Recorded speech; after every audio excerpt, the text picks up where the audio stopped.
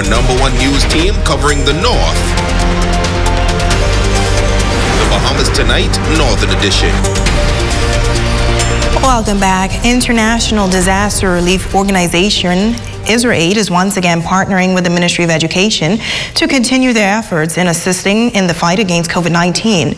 The organization donated sanitizing supplies to primary schools on the island and is now donating to the public high schools. IsraAid Community and Education Specialist Valerie Seymour says once they shared the success of the program with their head office, they were given another donation by the Israeli Embassy in Mexico to allow them to extend the effort. With great pleasure that we are here today to cover the 5 public schools in Grand Bahama. We know and we agree with the minister, safety first, but education always. And so we want to say that we know that these items are consumable. This need will go on as long as the pandemic goes on. And we realize, as you do, that health, education, water, and hygiene are all the pillars that are going to allow us to get through this pandemic with healthy staff and students. Accepting the supplies were principals of the various high schools.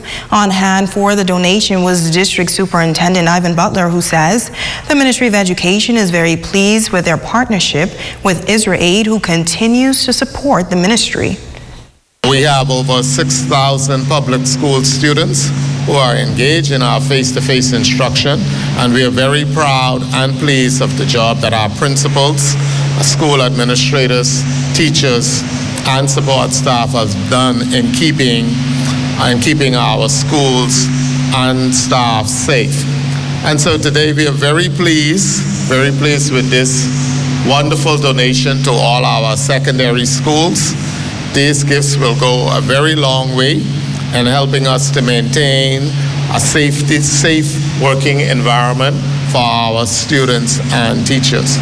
The IsraAid Foundation has been with us since Hurricane Dorian. They've assisted with psychological services. They've assisted with repairs. They've assisted with safe area for our after-school programs. And today they are now assisting again with helping us to keep our environment safe. Meanwhile, the Grand Bahama Alumni Chapter's 2nd annual turkey drive and food distribution taking place in the Caravel Beach community this year. As Shoshana Roll-Farquharson reports, residents in the community say at a time when many are going through financial difficulty, every little bit helps. On Thursday, November 26th, at about 6 o'clock, the Grand Bahama Alumni Chapter of Delta Sigma Theta Sorority paint Freeport orange. The town was painted in orange in observance of the United Nations Orange Campaign Drive, with orange balloons that represented the elimination of violence against women and girls. Along with the Grand Bahama Alumni Chapter's signage, the vehicles lined up and paraded through the community of Caravel Beach.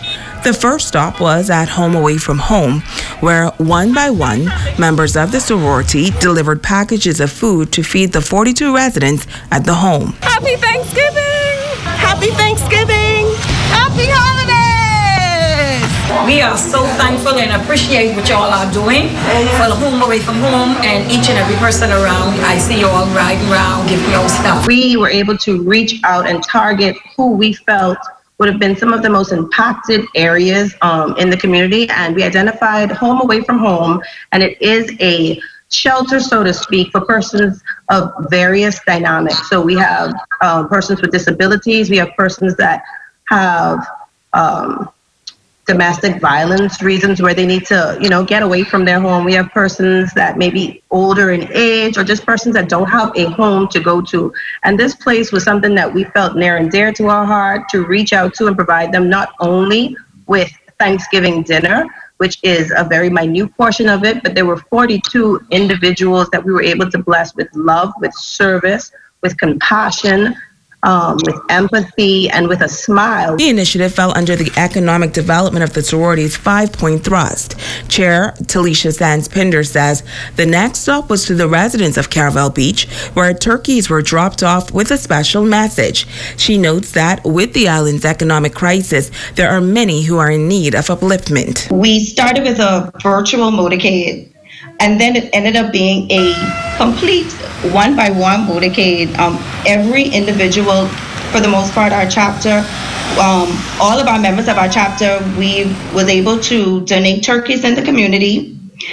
We knocked on every door in the Caravel, all the doors in the Caravel Beach community, and the overwhelming response from our local individuals was they were very appreciative.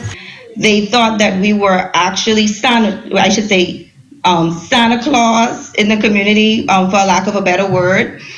We brought tidings of just a simple dinner for their family. The residents say it felt as if Christmas came early, as they shared why this is what is needed at this time. We got to practice giving. You know, we could talk about giving, but when we really actually put it into action, then we are showing the world what we are made of. And I am thankful for people like you all. Shashina Wolf-Farquharson, ZNS Network News. Thanks, Shashina. Now the next stop is a tank and toy drive slated for mid-December. Today is being recognized as the 35th International Day for the Abolition of Slavery across the globe. The Ministry of Foreign Affairs releasing a statement on the observance which says that the Bahamas is pleased to join the global community in observing this very important day. This International Day was established by the United Nations in 1986, and it highlights modern-day slavery with which many around the world are faced with. The statement continues, the Bahamas Constitution guarantees protection from slavery and forced labor, and states no person shall be held in slavery or servitude, and no person shall be required to perform forced labor. The statement ends by noting that the ministry will continue to denounce slavery in all its forms and work with all countries of the world to demand its abolition. Now stay with us. We'll be right back after this break.